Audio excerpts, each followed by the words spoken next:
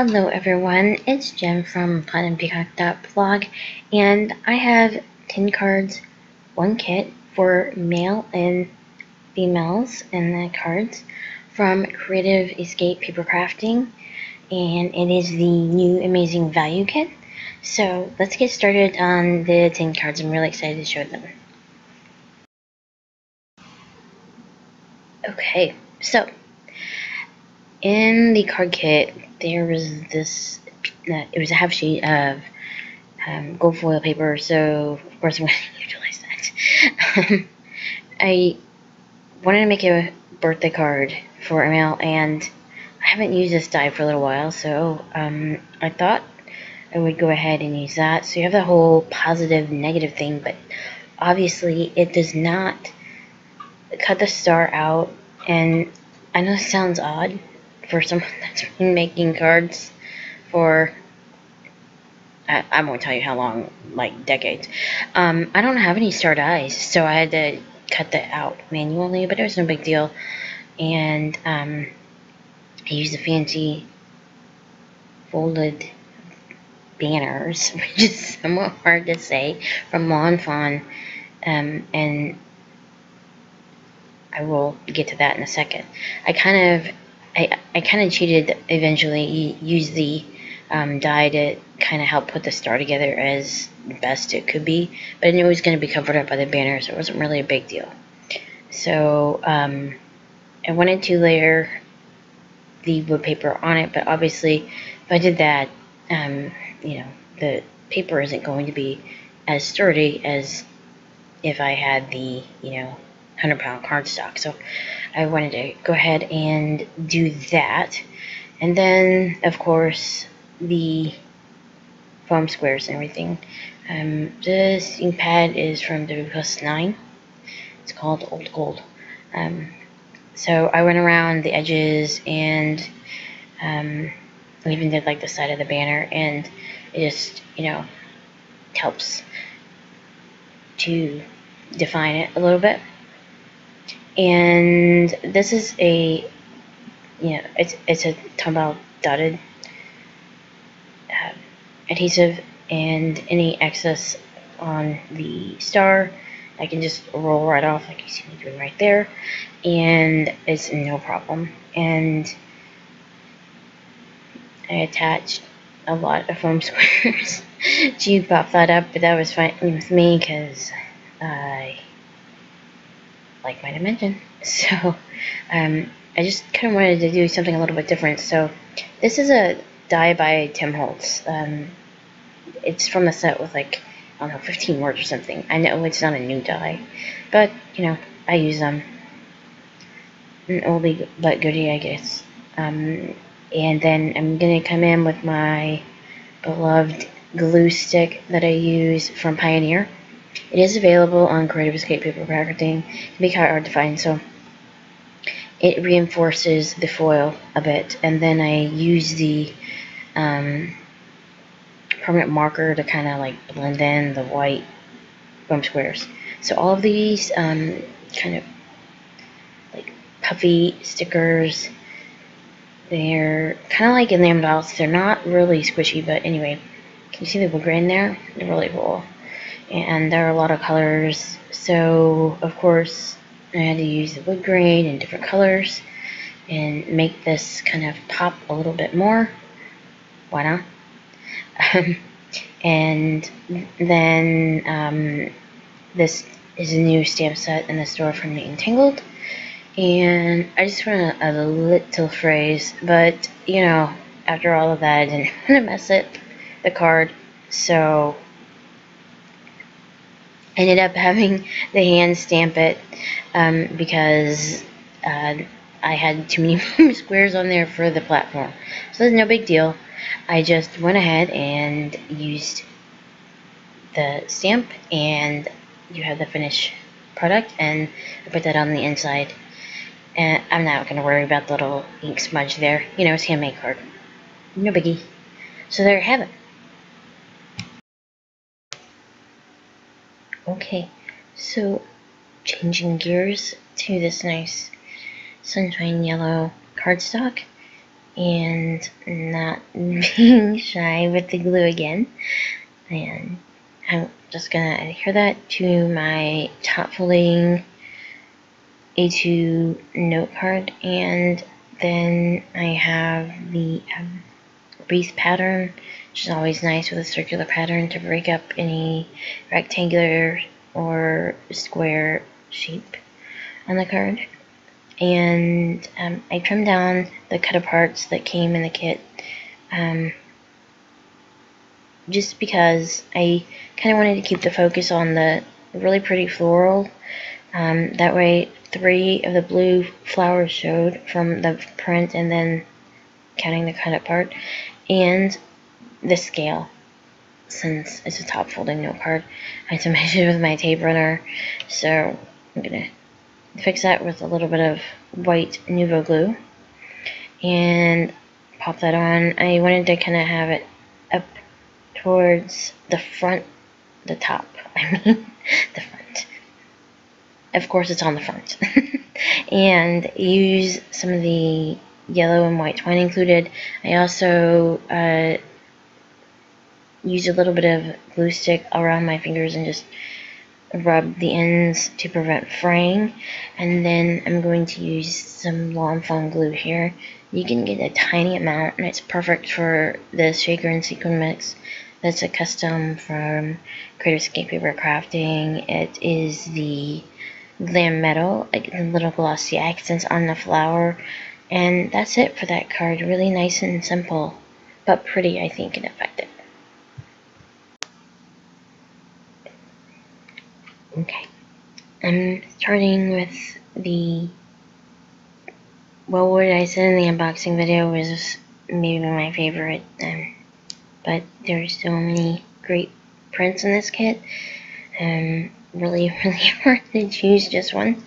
So I really love the florals on that black background. I think it's just so striking, and I thought I would back it with the yellow cardstock, which I cut, for some card bases, and then, in all honesty, I ended up just cutting the pieces to use for various layering options. So there you go, I have an extra one to set aside, and it just is nice to have the color that will match with anything, the black, the craft, and the yellow, and that way you have a boatload of options. And you can also, of course, die cut sentiments. So I see no harm in using, especially for a 10 card video and kit that you're going to do. I do not see any problem with using dies, especially shape dies or maybe word dies in particular. I don't measure every little thing for the cards. I kind of eyeball it, and I do also hand trim some things, as you may have noticed, I guess, in the videos. But I use the Hero Arts die that is a larger rectangle, and then I use the Lawn Fawn stitch die for the smaller piece. And I'm just going to attach fun foam. The reason I actually traced this one is because of the stitching. I got a little too much of the glue. I just was using some PPA glue. Of course, whatever you would like to use is absolutely fine. And I do use various glues here to show you can, since I do get asked about that from time to time. So, but I actually will get to that. I just wanted to make sure that the white didn't show through, or the fun foam, on the back of the black piece, so you have some white popping through, and then maybe in other places it's not. So if you want the white to show through, then you just obviously cut it to the exact same size.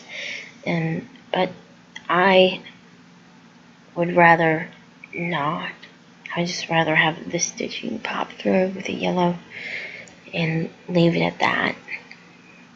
Especially since I'm layering on the white card base and everything.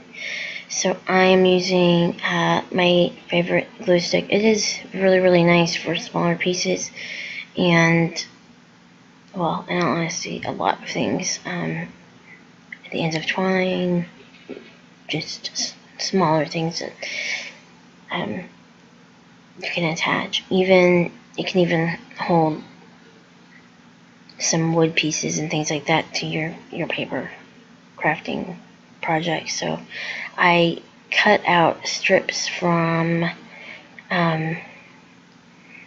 well, this was a border, the one that I'm adhering at the bottom. It's talking about planning, and I thought that was kind of a nice tie-in with the flowers. Live in the moment was part of a cut apart from the journaling tags, or as I call them most of the time, the card starters. The black and white plaid behind the grateful sticker is part of it's also part of a border. And then, as you can see, I'm just taking part of the glue stick and dabbing it at the edges and twisting the ends, and that will prevent fraying, I promise you. And I just used some of the glue stick right in the middle of the bow, and it holds it perfectly right there to really highlight that. So, and then the bee is part of a journaling card also. So everything sort of came together to create my own phrase.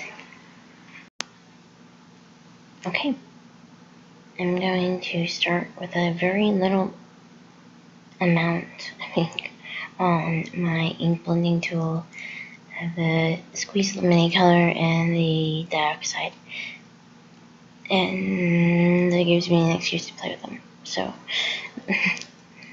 I was going to go sort of light, but I, of course, thought, well, heck, if you're going to spread water on it, you might want to go darker. So there we have it. And I just used the regular cardstock that came in the kit. It's really, really heavy. So I did a little bit of spraying, and then, essentially I just did smooshing technically, but I was going for the big droplets and did a little spattering of the water also. And I did dry it. Can you see it starting to change there? You can see the lighter marks hopefully there. And I put it through the die cutter and just ran it through, and it smoothed out pretty well, in my opinion. So if you don't have watercolor cardstock and you receive any of the kits from us, then the white cardstock is really, really thick. So you can get by with at least some water spattering and playing with dioxides on it fairly easily. So I wanted to do a little bit of a different shape, and I did a tag shape for that fun garden print, and then I just hand stamped the sentiment, and I used the same tag shape. I believe it is a set that I got, I don't know how long ago, years. So that way, in all honesty, you can put that on the outside or you can put that on the inside. It certainly works together, and the pink and the yellow also work well with the print. So I just used some foam squares, and this was an add-on, admittedly. I will be zooming out and in just a smidge here, but these stickers have so many options that it is well worth it, I think, to have and utilize. And the reason I added adhesive is because I was kind of playing with it as far as my position. So I put that on and it is flush, and then I'm going to add a couple other elements from the sticker sheet and use the powder tool with some foam squares on those too, and that way nothing will get stuck to the back. And then even the sentiment there, better together, is also from the sticker. So you can see here I have the gold enamel dots, and then on the inside I have the tag of better together, and that finishes that card.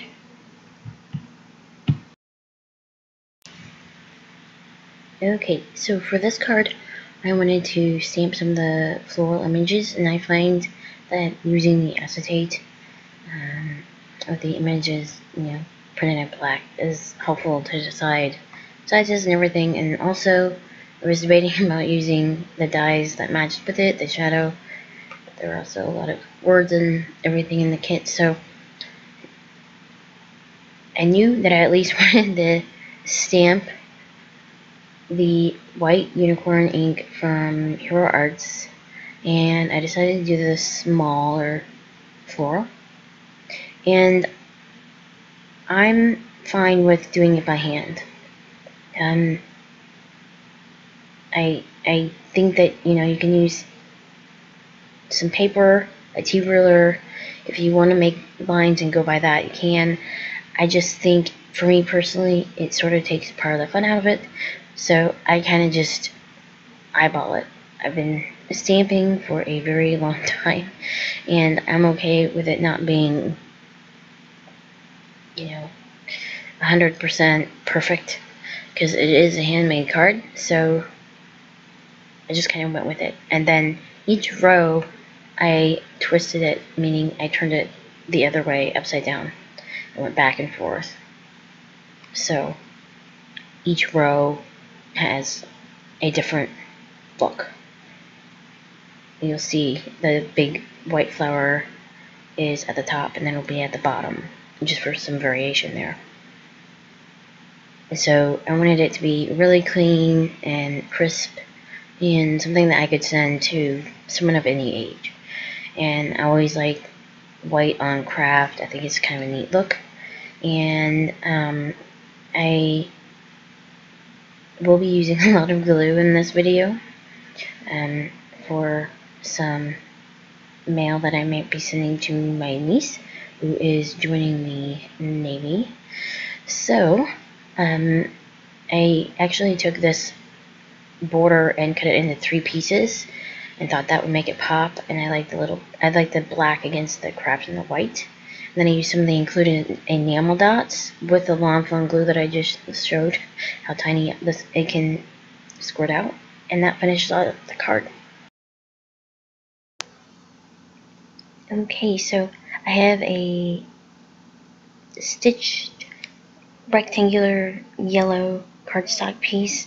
I use the lawn foam rectangular stitch die. I did use a large set, but it is, I think, the middle piece. And I am going to obviously use a Versamark pad, and I'm just going to use the sentiment, one of them I should say, one of the sentiment stamps to give a little more depth and dimension here. And I'm going to do vertical and horizontal and up and down. Now,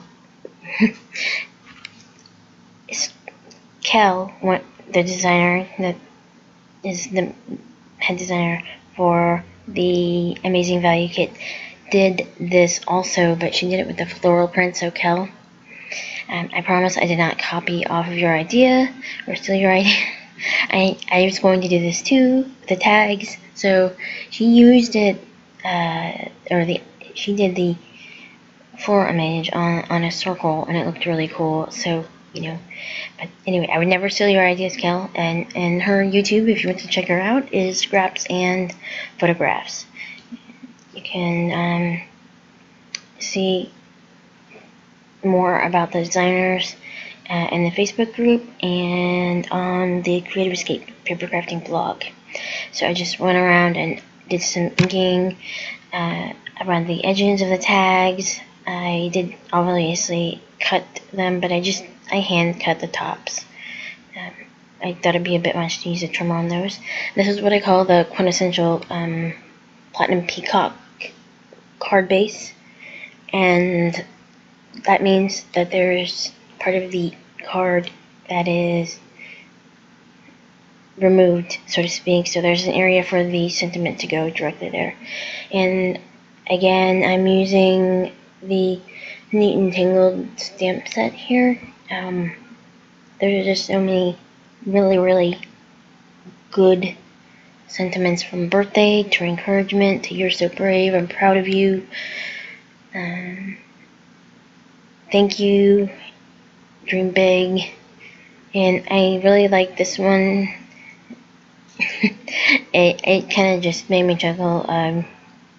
You're all kinds of awesome. I just thought it was a nice little twist for a thank you, but it could also just be for a friend or encouragement also. So anyway, I just used Long Fawn Gold Embossing Powder on that, by the way. And I'm going to use the Thoroweb strips here. I like them because they're not sticky on the edge, and they do bend really well. And I just used some non-stick scissors. I thought the strips would be easier than cutting fun foam per tag. I thought it'd be a little tedious, and I knew that I would need more than one square. I wanted it to be a little bit more stable in case I wanted to mail this. So as you can see, finish it up, and this was an add-on for the fully loaded kit, although you can purchase it, of course, at any time. And it is a thicker set that has some puffy elements to it, and also some like wire capabilities. You can kind of bend some of the pieces, and it was designed to coordinate with the Maggie Holmes Floors kit, but it has a lot of really cool things on it. And I used all of the golden enamel dots, so I thought I would use these hearts. It almost has like a heart inside of a heart. I really like that. And the Wink of Stella on top of the botanical images. I just did it on the images. I want to go up over the tag, and you can see the heart. It gives it some dimension there, the sentiment, and then the stamp that I used on the outside of the card is on the inside of the card. So it all works together and comes together. Okay, so this is another one of my favorite prints from the kit. And this floral spray is gorgeous. I want to make the most of it. So the other side is also pretty. I am going to fussy cut it, part of it, and I'm going to kind of use a die as my guide, as you can see there in the corner, so I don't waste anything, and that way I have a little bit of the other print left to use. So I'm going to fussy cut the top and the left hand side, and I'm going to go around the leaves and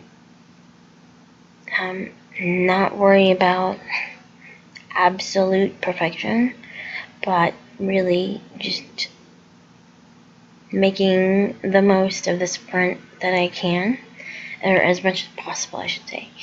And another way, of course, to do that simply is to pop it on a black card base. So my main concern really is to make sure that the leaves are on there and not just sticking up over the top. Although it does look pretty that way, it needs to be okay to mail without being damaged. So I'm also going to create a sentiment that needs a little something.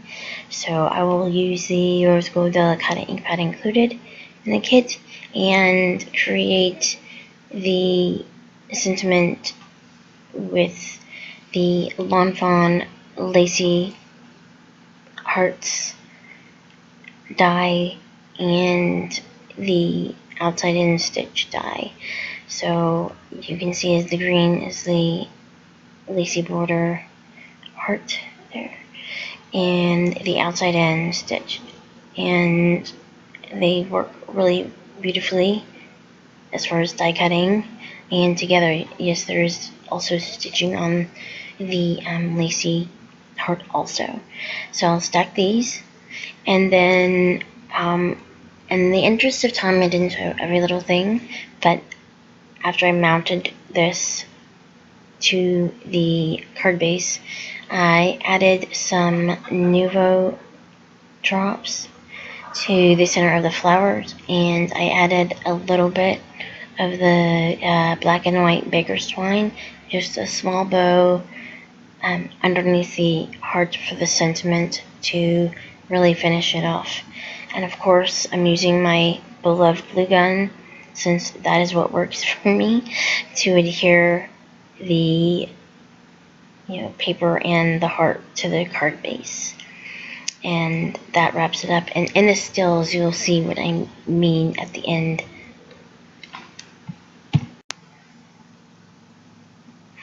Okay, I'm going to use the squeezed lemonade from the latest Distress Oxide release with the Ulta watercolor stripe stencil. I think there's like one left in the store. They've been a little popular. And, when you kind of look at it, it's a bit deceiving. Looks like it might be sort of sloppy, or at least to me. I'm not always great with picturing in my mind dies and stencils as far as what the image will actually end up looking like. So I wanted to show it because it's deceiving. I really liked the finished product. As you can see in the right hand corner, I did the inking with the squeezed lemonade all at once. It just made sense, and especially when I'm going to use a stencil, I just sometimes I just use a bag for holding the stamps, instead of the entire craft mat. And then I just grab the extra ink to kind of soften the white in between the squeezed lemonade. And I also blended in the new rose, because the tattered rose, and there's the Ulta New stencil. It is 6x6, by the way, so you don't have to move it around if you're going to use glitter paste or embossing paste or what have you. It's kind of nice not to have to worry about that, I think. So that way I have a nice ombre effect. And especially after I use a lot of ink, not that I'm shy with adhesive anyway, but I don't mess around with the adhesive. I want to make sure that piece stays on. So I wanted to make a birthday card for one of our nieces and nephews. As you can see, I have a die cut board there, and I'm just showing you what I'm going to use. I like this spike, and I thought that worked really well with the tattered rose color of ink. And I also use that Happy Day. And the idea was to have sequins kind of spraying out from the basket, and I use the heavy metal sequins for that. It is a custom shaker and sequin mix that you can get, and it lasts a long time. There are so many colors of different metals and even iridescent and such, so it's nice to just pour out some and then go ahead and apply to your project. So I'm using matte medium, for this, and I'll just do a few pieces at a time. It's easier that way. You don't have an excess of glue squirting out. And I also applied sequins front and back for a little variation, and just it just adds a little bit more fun and whimsical look, I think. I think it's kind of fun to mix up how the sequins are applied. And of course I did various sizes of sequins from 3mm and even CB all the way up to 8mm. That is what is in the mix. So it's one thing I like to do for a 10 card video is I like to make things that are somewhat simple. I have the 5, 4, 3, 2, 1 scaling system. So, you know, I would say this is like a 2. All I do is really ink blend the background, but the effect is really, really pretty with all the sequins. And I know our niece will like it. So that finishes that card. Beautiful and shiny. Okay, changing gears. I love this print. I thought it was really updated and fresh, but also put in with a flower in the middle of the arrows, so I had to use it. Just going to use black fun foam for a little dimension, because I'm going to have a lot of shine going on in this kit, and I don't apologize for it. No, I love it. So not going to be, you know, shine with the adhesive. And the reason I flashed the dye there is it's from my stash. It's an Anna Griffin dye. I've had it for, I think, like a year and a half or something. But I thought it went well with this kit, and to be honest with you, I don't have a lot of long arrow dyes. So, and I wanted to, of course, utilize it. And the theme is mixing metals for the challenge this week on the Creative Escape Papercrafting Facebook group, and well, anyone can join in with that. And the reason why is because I had the fully loaded Flourish Maggie by Maggie Holmes items in it for that release, and she was mixing her metals in that. That was one of the themes she meant with. So I wanted to make the rose gold delicata ink that was included in the kit, and, you know, make it really shiny, so I could emboss it with clear embossing powder. And I used the silver mirror card from the shop, and the gold that was included, and the gold on the sentiment from the kit also, and I figured that was, you know, enough shiny and left it at that.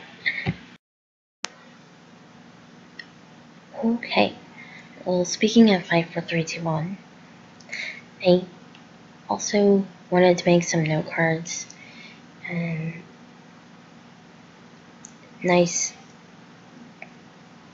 4-bar cards, essentially, to send out for just, you know, staying in touch with relatives and friends. And the journaling pieces / card starters are perfect for that. So I thought I would keep this really, really classic. I use a very, very small portion of the black cardstock, all things considered, with how much it gets. And I use the white base, and then, of course, I did trim down just a touch the journaling card, because I wanted to have it scaled, and, you know, I just thought it also put more focus on the really, really pretty white floral cluster. So I added some fun foam and just cut it to size and stuck it on there with my adhesive. And then I also die cut the Just For You sentiment that was a die that was included in the kit, and I'm just going to use my trusty Pioneer glue stick, even if it kind of, you know, sticks to the paper. It's no big deal. I'm going to use the green. That was just a little bit of a leftover piece from when I die cut a hard piece in a different card, and I had that left over, so I wanted to use that. And honestly, you could just do the green. It would be really pretty, but you know, I thought, well, why not use some of the foil since we got half a sheet to play with. So I just did an off-center piecing on that, and as I usually mention with the glue stick, if you get any glue stick on your foil, you can just use a baby wipe or something like that, anything damp, and it will clean up. So there you have it, the 10 cards, and the stills are following. Okay, in no particular order, here are the stills, close-ups, and later see some group shots of all of the 10 cards, and that way you can see them up close and personal, and at various degrees of effort as far as 5, 4, 3, 2, 1 for the 10 cards. Also, this kit was restocked earlier, a few weeks ago, or it would have been sold out. There were just a few remaining literally, so if you would like this kit, it's $25.99 for all of the things that you get here. I would really encourage you to maybe think about it. Thanks so much. Stay crafty, my friends.